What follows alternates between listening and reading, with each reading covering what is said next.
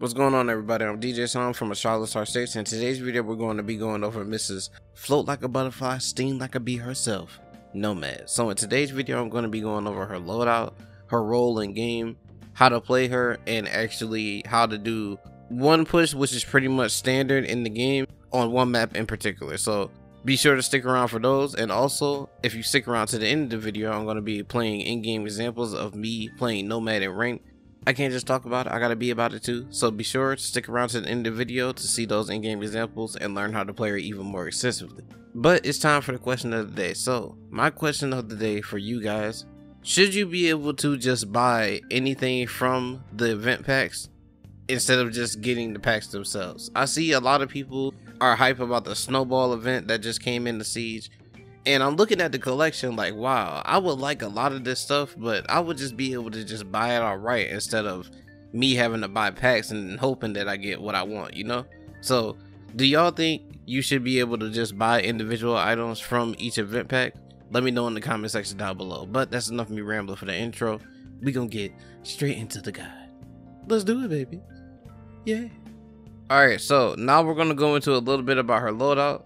So in her loadout, she has the AK-74M and also the ARX-200. Now, me personally, when I play Siege, I don't really like the AK because, I don't know, the recoil just seems a little bit weird to me. It might be a good gun for you, so just be sure, you know, take this in the T-Hunt a little bit and try to control it. But the ARX for me is a lot more stable, if that makes sense. So this is definitely the gun that I run. Now, it has a 2.0 scope and a 2.5 scope. It also has hollow, reflexes, and red dots. I don't run any of the red dot, hollows, or reflexes when I'm on attack. I usually run a 1.5 scope, but she doesn't have that on the ARX. So the closest thing to that is the 2.0. It does pretty good, close and mid-range, in all honesty, but this is just me playing it individually. So, I mean, it feels good overall to use, so I would definitely try this scope first before the other ones. On the barrels, as y'all know, if you watch the other videos, flash harders are king in Siege.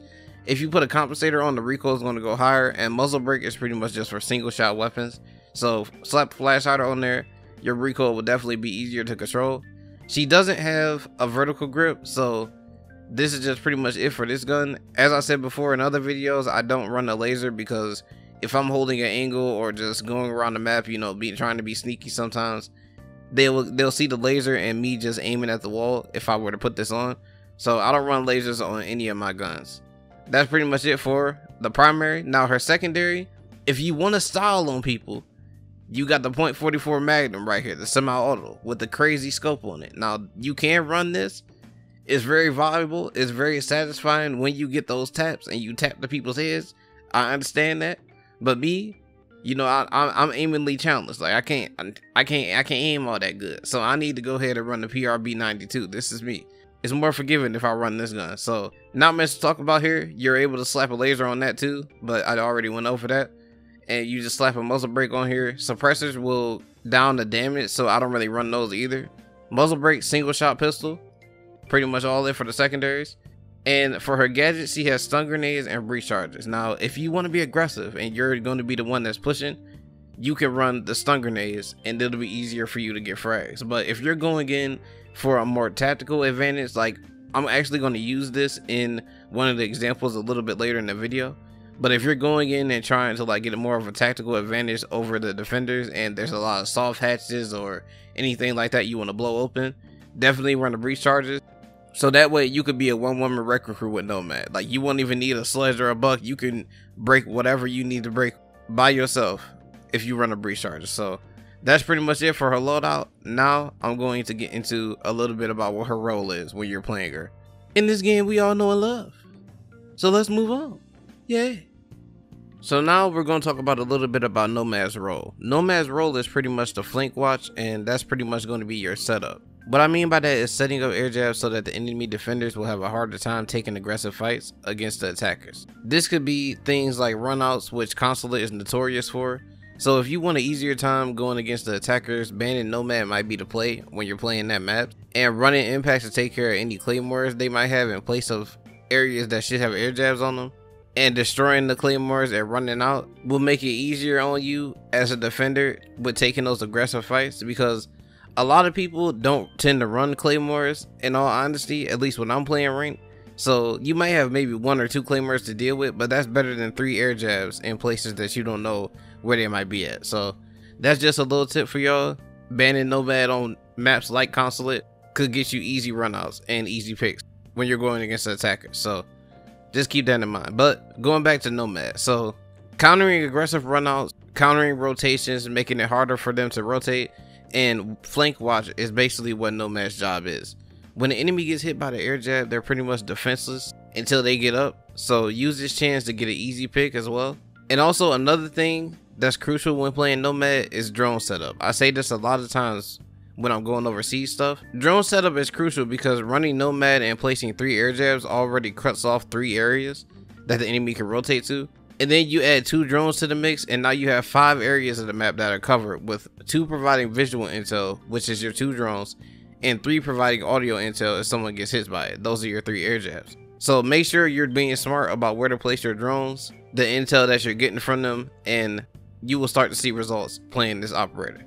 That's pretty much it for her role. Now I'm going to move on to how to play her. So Nomad is good on maps that favor rotations. These would be maps like Cafe and Coastline for 2 examples, and also maps that favor aggressive runouts like Clubhouse Garage. They can run out Stockroom, things like that.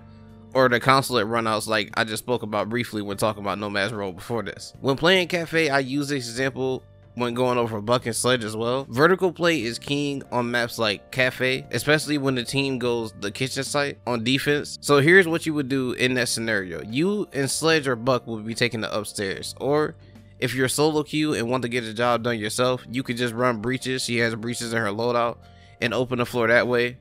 You know, that would be just if you're a solo queue warrior. I know a lot of people don't have, you know, a lot of people to play with, so they're constantly playing Siege by themselves. Nomad is a 1-woman wrecking crew. Trust and believe when I say that. And I'm going to get into a little bit about that as well. But taking the mining and train areas is the most crucial goal here. So droning the 2nd floor to make sure it's clear before hopping in, you have to do that. Because if you don't do that and you get picked, the flanks are just wide open, and it's a lot harder for your team to get things done efficiently, because they're always worried about getting ran up on from the flank. And it's like if you play Valorant and somebody comes from the flank undetected and the whole team is looking at flank watch, which is usually like a killjoy, like, where's the turret? The turret should have seen them. It's the same thing in Siege. So your primary job is just making sure the flanks are secure for your team. So once you drone the 2nd floor and it's clear, you hop in and put air jabs on white stairs, red stairs, and brown stairs, which is the stairs that would be in pillar area. So you now have all 3 areas covered if the enemy tries to rotate up while you're doing reconstruction on the floor. So now we're going to make our way to mining and train. So now take your breach charges to the floor and open it up, make it harder for the defenders to play safe in sight. Once that's done, you can also shoot stuff off the wall for your breacher to open the walls and then begin to take sight and go for a plant. See, that's pretty much it. That's usually how a push goes when playing Nomad, and it's very efficient by saving time. If you didn't play Nomad in this scenario, you would have to take the 3rd floor on Cafe, pick any roamers, drone it more efficiently, and all while you're droning, it will be running down time on the clock. So the longer you spend droning areas and just running around and not knowing what to do, the more time the defenders will have to hold the site when it really gets down to the nitty gritty and it's crunch time. So eating the clock is a tactic in Siege, so the more time you have to push the site in the end, the better off you'll be with getting the plant down and securing the win. But that's pretty much it on how to play her. I hope you guys got all of that and can't wait to see you guys try it out in game. Usually people try out the stuff that I say in videos and come back to the comment section like, hey, this worked, or hey, this didn't work. So if you try playing Nomad and you do a push like this, let me know how it worked in the comment section down below. I'm definitely going to be looking out for it. But now, since you stayed to the end of the video, I'm going to roll some examples of me playing Nomad in rank. And be sure to catch this clutch. You won't going to miss it. I went a little bit crazy, y'all. I'm not going front. It got a little crazy. That might have been my best game in Siege to date, but you know, I'm gonna be quiet. I'm gonna let the clips play, and I'm gonna return when these are over with. I almost died. Almost died this one. It's two on site and 1 on study side. If you guys push site now, y'all can overwhelm them probably. 1 on site by the coffee table, pushing by the he's by the jukebox, Behind the table. He's peeking to rotate. Nice. You killed the Val? One here. He's pushing towards the red. Pushing towards you. Nomad. He's holding. Just holding. He's here on ping. He's still there. On ping. Holding the door. Fox coming back. He's coming on my door. Okay, Yeah. it's going to you. I'm gonna turn the drone. Nope, he's off. He's going He's back. speaking to rotate by Astro. Speaking Astro. He's on the table. Middle of the room. Just on the middle of the room. He's still in the middle of the room. Still in the middle. He's about to get air jab soon, but I think maybe. Middle of the room. He just got air jab. Nice. I can try and plant. No idea what the last one. Yeah.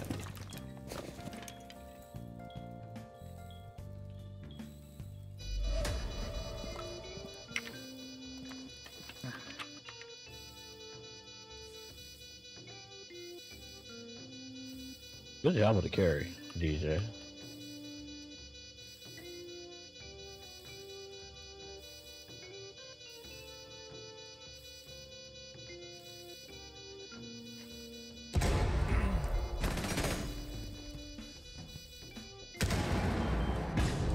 He got hit by it.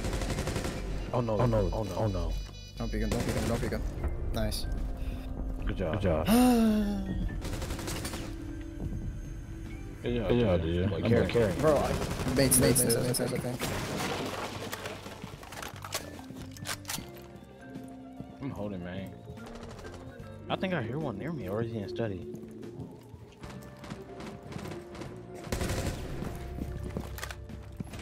I'll buy some.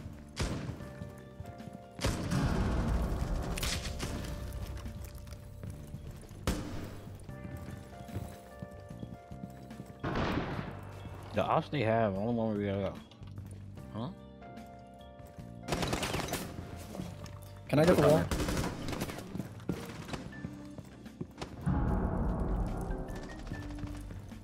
That's what might be in there. Why is it by main? I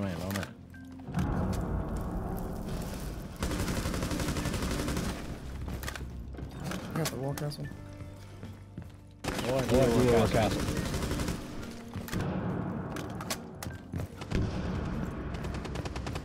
Can I plant? Can somebody hold him while I plant? Yeah, I'm holding.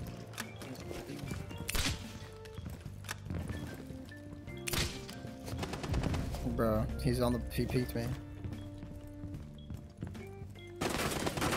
Right at the real line pool table. He got me too. Bro, you didn't give a cop. He was still on bar.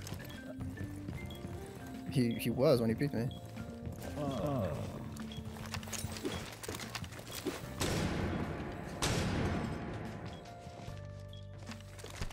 Oh.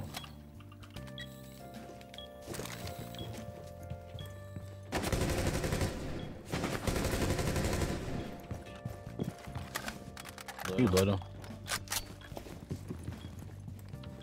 Yeah, that's probably the best spot right there.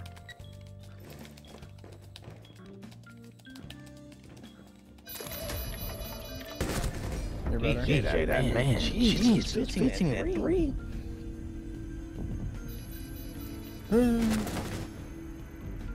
Yeah, when he peeked me, he was still by bar. He was behind. I think he was on the bomb. He killed me. He was on. Alright, so that's all I have for you guys today. That's a little bit about how to play Nomad. Hopefully you liked and enjoyed the video, and if you did, be sure to leave a like and subscribe to the Astralis R6 channel. We would greatly appreciate it. And also, go ahead and head over there and see what type of videos we have for you. There's a lot of guys, a lot of different types of content on the channel, so be sure to check that out. And also, if you want to see more from me, go ahead and head over to my channel, see what I have for you over there. I'll pop my name on screen right now, but all of my socials are at DeJaySan, the same as my YouTube, everything, YouTube, Twitch, Twitter, all of that, Instagram, everything, DeJaySan. So go ahead and drop a follow or sub there.